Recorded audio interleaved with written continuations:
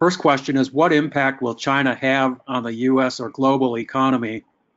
Also, the unemployment age for 18 to 25 in China is over 20%, creating an unpleasant environment. Yes. And my view is that the United States economy pretty much is independent of China, and really the one mechanism that I see potentially feeding through into the U.S. economy is China's inflation. China may end up exporting deflation or disinflation, meaning that with weakness in China, the prices paid by the United States to China for their exports may soften. That's really the only transfer mechanism that I see. In other words, to the extent China is weak, I don't think it really affects U.S. economy. Our economy is really U.S. consumers.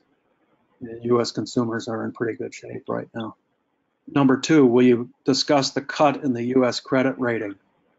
Fitch cut the U.S. credit rating to AA plus from AAA. And I think it was in 2011 that S&P did the same thing. So Fitch is the second rating agency to cut the U.S.'s credit rating. And as far as I can tell, it really is pretty much of a non-event. Everybody is aware of the budget deficits, and it hasn't seemed to matter in terms of demand for U.S. bonds. And so Fitch's rating downgrade to me is really not a big deal. Slide 75, and yet we pay the large portion of the world's security. Please don't call Europe more mature. Maybe the word to use is more realistic. My point was that if our societies want something, we have to pay for it. And the Europeans have decided that they will actually tax themselves to pay for social programs that they want. And here in the United States, we have not decided to tax ourselves to pay for the stuff that we actually want. And so at some point, Americans are going to have to become more realistic. And my term was mature, but realistic may be a better descriptor. Do France and Germany have provincial and municipal taxes also? Yes, they do. And those are factored into that slide 75, that comparison. BLS data from June to July shows roughly 500,000 full-time jobs lost versus 900,000 new part-time jobs created. Could this be a concerning trend? I hadn't studied that, so could this be a concerning trend moving forward?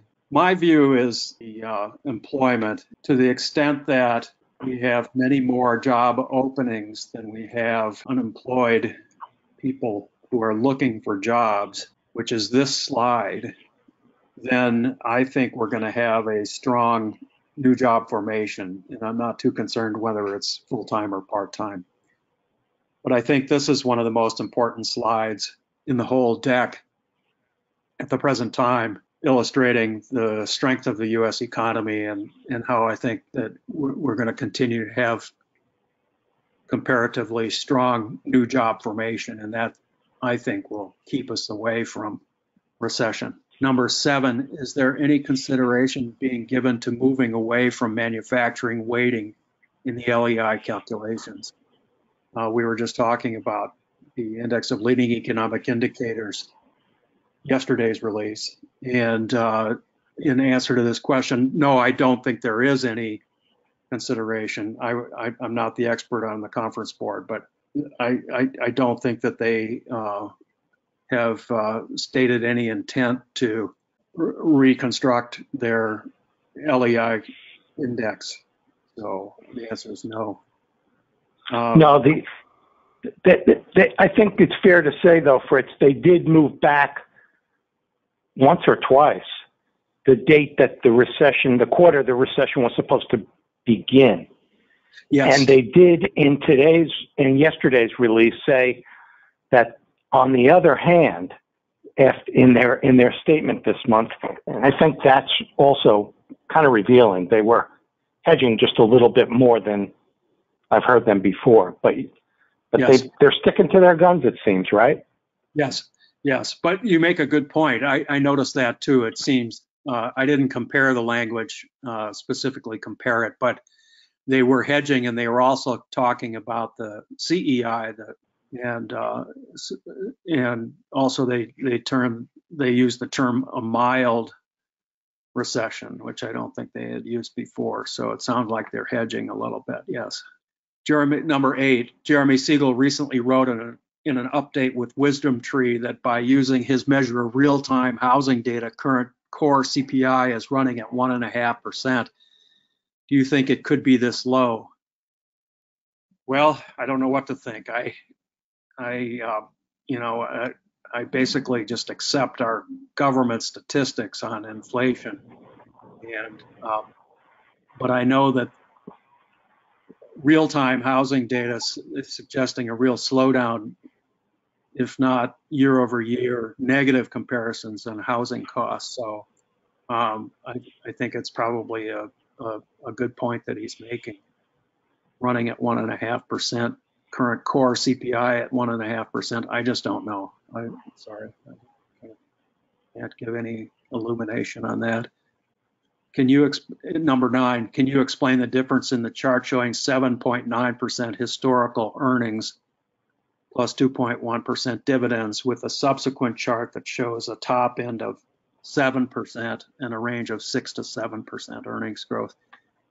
Well, the question is mixing apples and oranges. The 7.9% historical figure that we're talking about is not earnings growth, it's stock prices. And I'll go to that chart just to illustrate what I'm talking about. So this is the chart we're talking about. 7.9% trend line is the S&P 500 stock price index. It's not earnings. And so I think the questioner was perhaps a little confused there. 7.9% stock price index versus this chart is the other one he or she was referring to, between 6 and 7% earnings growth. And also it's important to note that this chart goes back over 80 years, and the previous chart is just back to 1991. So 2 different measures, 2 different time periods. Hey, Fritz? Yes. Going back to question 8, by the way, where the question about CPI running as low as 1.5. Yes. I think, and this may be apples and oranges too, but you also showed that the current inflation rate, if you annualize it, comes Yes. out to about 2%, as I recall. So, which is not far off the 1.5%. That's all Yes. I'm saying. But it was, I think it wasn't CPI. It could have been PCED on that one, which I don't know. Both of them actually, and they both come out to 2%. But an excellent point. Yes, the current monthly run rate annualized comes out to 2% on both the CPI and the PCED. So yes, we're headed down, and just reminds me. And that is pretty low. That is really, yeah. You know. Number 10. What about businesses that need to refinance debt at now higher rates? Does he think this will negatively impact the economy? Yes, it would, and but yes, many companies did debt financings at super low interest rates, but to the extent companies do need to refinance at higher rates, it will affect earnings. That's about all I can say. I don't I don't know what effect that will have on the economy, to be honest, but it will affect earnings for some companies. Number 11, do you have any comments about trueflation.com as a real-time indicator of inflation? Well, I wasn't familiar with trueflation.com until a half hour ago when I Googled it. And all I can say is that they contend, they meaning trueflation.com, and I don't know who that is. I don't know what group they are or who it is that's doing the work, but it very well could be that they have a more accurate measure of real-time inflation than does the government. And they contend that they're drawing from all kinds of different data. I don't know what their statement was, but it was like a million data points or something like that. I don't know exactly, but it could be that trueflation.com is a more accurate real-time measure of inflation. The problem from a policy standpoint is that policy isn't being made on trueflation.com numbers. It's being made on the PCED principally. And so that's the reality of the situation. But Trueflation, I think, also was showing 2.5% inflation when I looked it up just a little while ago. And that's lower than the 3% inflation that the official measures are showing. Number 12, where are things at the IRS on improving collections, which would offset the deficit to some degree, right? Well, I don't have a lot of confidence in the IRS being able to significantly increase revenue collections. So I don't think that we're going to see a material offset to the deficit coming from the IRS. Number 13 is slide 34 updated for 2023. The horizontal axis goes through 9/22 only. I think it's actually slide 33. Just trying, because slide 34 doesn't have a horizontal axis going through 9/22. So let's look at slide 33. However, in the footnote to this slide, you can see that the slide includes quarterly data through March of 2023. And this was released June 16th. And so the axis doesn't reflect the end date. Anyway, the most recent data. So anyway, this is the most recently released data. Question number 14, slide 56. Is that bond yield chart on the 10-year bond? Yeah, that was from me. I wasn't sure if it was the 30-year or the 10-year. Probably the 10-year, though. It's a great question, because the source of the data is Robert Shiller. And so I went back to Shiller's webpage where I got this data. And the answer is the 10-year data, 10-year Treasury bond data starts in 1953 in this chart. And before 1953, I can't tell you exactly what debt instruments he used, but there wasn't I think there wasn't a 10-year Treasury bond before 1953, but there were other long-dated government bonds. And so he used, I'm not sure what he used going back to 1871, and he doesn't disclose that. But anyway, it was long-dated bonds going back, way back in history. And then in 1953, it picks up with the 10-year Treasury bond. So that's the answer to the question. Let's see, number 15, any comment on Russia's big interest rate hike? Again, I'm no expert on the Russian economy, but they are trying to support the ruble, as from what I can tell, because the ruble has been weak. And but I would think that hikes in interest rates will be constrictive on their economy, but they're trying to support their currency. That's about all I can say on Russia's big interest rate hike. It really is not relevant to the U.S. economy in any way that I can tell. Question 16, have European central bank rates decoupled from U.S. rates? Again, I don't know. I think most European central banks have been raising rates along with the United States, but not to the same degree. I think their short-term interest rates are less than the United States, but have been moving up pretty much in tandem with U.S. rates. Question 17, Bill Gross doubled down on his negative view of stocks, but I also saw that a Wall Street firm gave up on its recession prediction this week.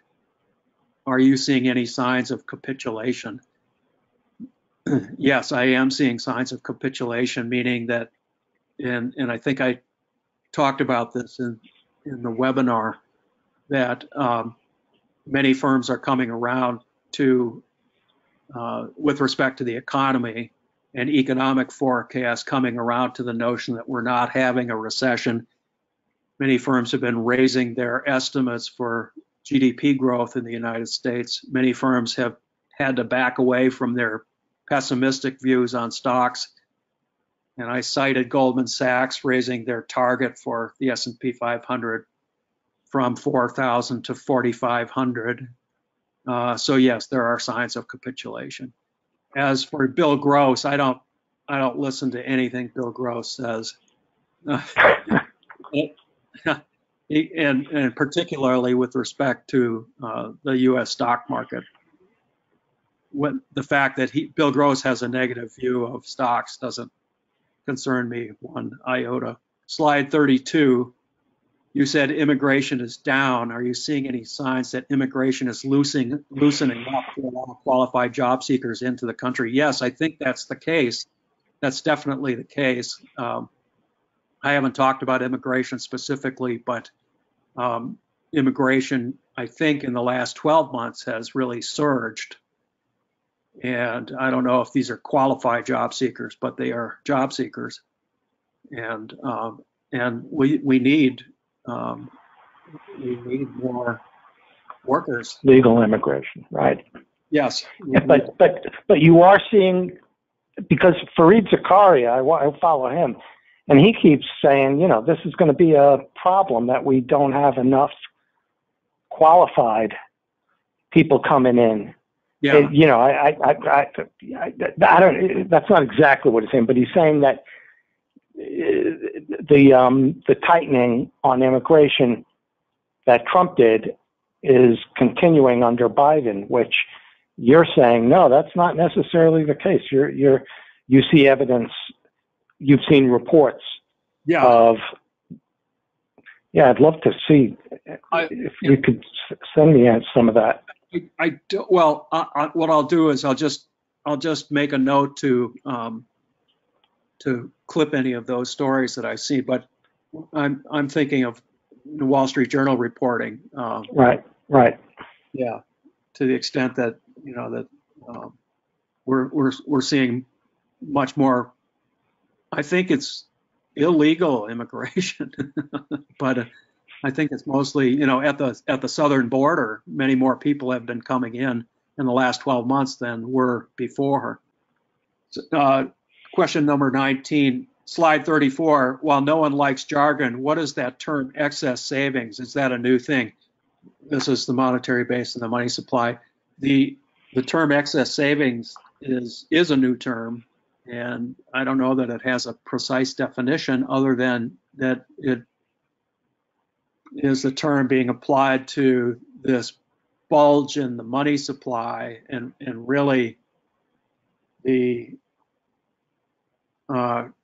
cash that's sitting in household and business checking accounts as a result of the government's direct distribution of cash under the CARES Act and subsequent stimulus. So that's what's being referred to with the term excess savings. Savings that would not have been there but for the government distributions of cash. That's what excess savings is referring to. 20, slide 41. Isn't that observation that equal weighted is better for the long run kind of a big deal? And I'm glad you asked this question because it is definitely a big deal. And so let me just go to 41. And that's why I pulled the slide. In the course of any month, I look through, many slides. And this one really caught my attention. The fact is that the equal weighted has outperformed the market cap weighted. And one of the major points that I've often made is that active management can't keep up with the S&P 500. Well, here's something that is consistently beating the S&P 500. It's called the equal weighted S&P 500. Wow, that's a big deal. The implication would be that investors would be best served by owning the equal weighted index, not the S&P 500. And the level of assets is probably like a fraction of the market cap weighted. If you look at, it's crazy. Yeah. I think, that sounds like it's kind of a revelation. I wonder if advisors are going to, I'd be interested in hearing from members whether, the A4A members are changing anything in their portfolios as a result. It would be, it's very definitely a big deal. I mean, a significant revelation, significant insight.